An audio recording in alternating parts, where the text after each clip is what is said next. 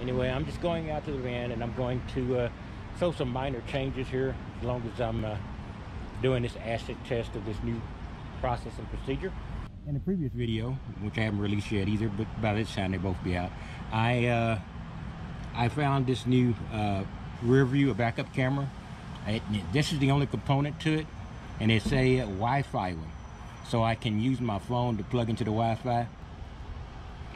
For some reason, there are jackasses who just love to punch the mirror of any wide vehicle because they know it will be annoying to get it straight.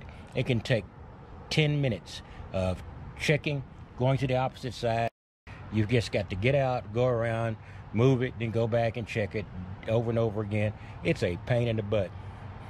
I wish horrible things on the people who do that, and that's not nice. Can't punish jackasses for being jackasses. Anyway, back on the other side here, I have really happy with this this canvas I've got out here. You know, I put this canvas back. It's actually real canvas, and it's rained pretty frequently, and it's maintaining its condition. I'm using this fabric waterproof on it. In addition, these are my standard cameras, and I'm getting another one because my rear view camera has not been very good. But of course, after I buy it, it seems to improve. So I'm trying to figure out why it exactly improved. It's this little tiny one here I have between the canvas setup that I have down here from the rear and the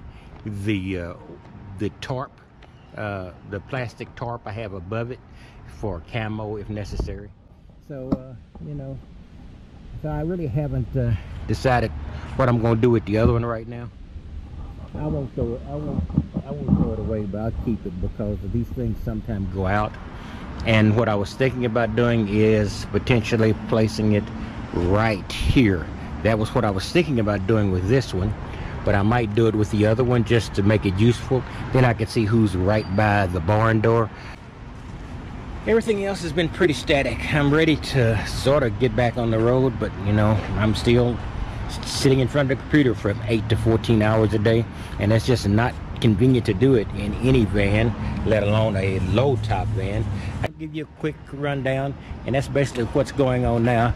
I'm going to be showing some things. I'm looking for a new profession for potentially my future lifestyle when I retire.